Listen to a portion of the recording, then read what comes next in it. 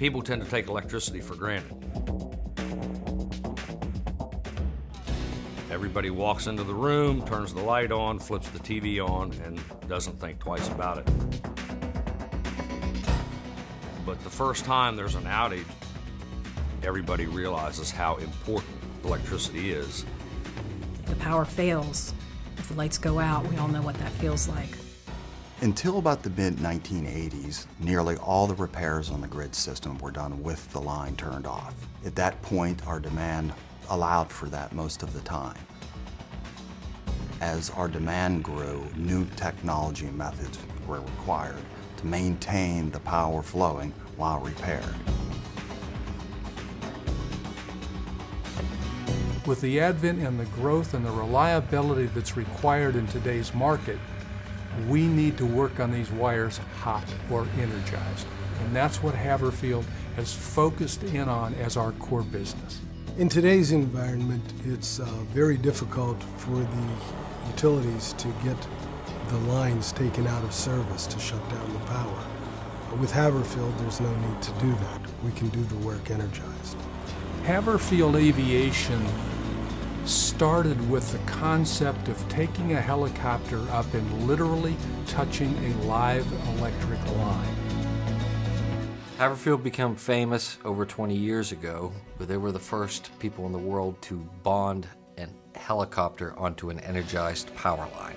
Here we had an aircraft flying into an environment that was not normal, in a wire environment, and we had an aircraft literally having someone bond on to an electric line on that system, thereby bringing forth an industry that had never been explored.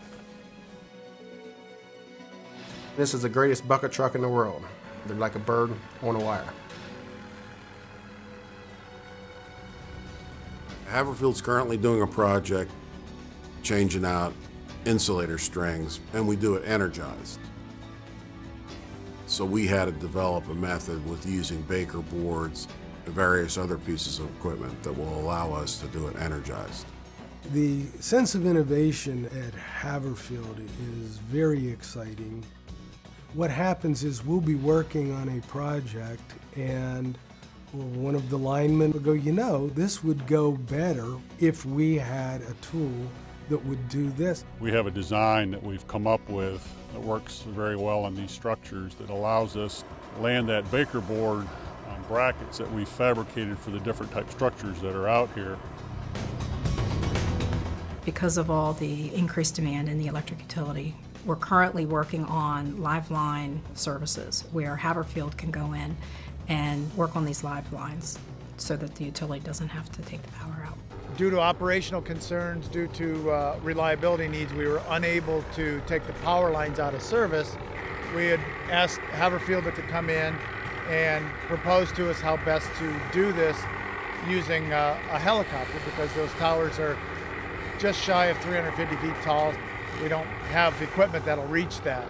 And doing it by hand would take probably 10 to 12 times longer. Significant time saving, significant, and frankly, it's a safety savings. So these guys are down on the wire in little baskets, on ladders, doing live lines, energized work on these conductors.